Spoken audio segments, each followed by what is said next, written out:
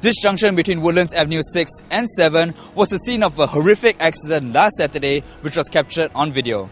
Now the video shows a motorcycle beating the red light and hitting a pedestrian. The 46-year-old woman, who was knocked down by the motorcycle, was admitted to Khoo Teck Puat Hospital with multiple injuries and had undergone surgery.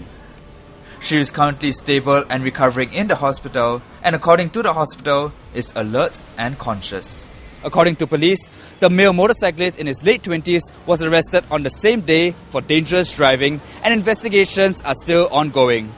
Now the stretch of road along Woodlands Avenue 7 from Woodlands to Sembawang MRT is around 5 kilometers long, and according to residents, is notorious for speeding. It's from all the way from that side all the way to this side. Yeah, I kind of like feel like it's a nice place to race for those youngsters who love to do all these kind of. Have you seen motorcyclists or cars speeding around? I have heard from a distance there how the sound of the motorbikes. Yeah, is very loud, and that person is definitely speeding. I've seen a few accidents, but usually in the early morning. Daytime is quite okay. But do you notice that cars like to speed along this road? Because it's quite a long stretch of road with no traffic light, right? Except for this traffic light.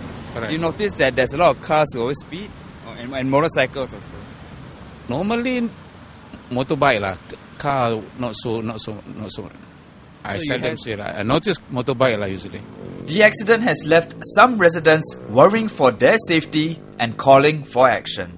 I think it's already safe enough, but people should abide more strictly to the rules, to the lights. Of course, we feel unsafe, right? Right, usually for our grandchildren and for my kids that travel around here crossing the road. Yeah.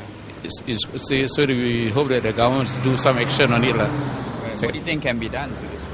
Probably they pay more observation on this area, pay more attention during the early morning and the late night. Having witnessed, right? So far, I've witnessed 2 live accidents here, and it's within a span of less than a year.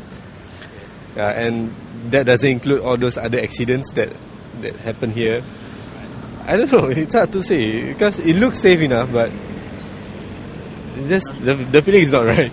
Maybe there's camera being placed here so that drivers, they are conscious. Okay, there's a camera here. I have to drive safely. Maybe I will be more careful after seeing this accident. Yeah. The video, which was uploaded on citizen journalism site Stomp, has since gone viral, garnering close to 50,000 hits on the site.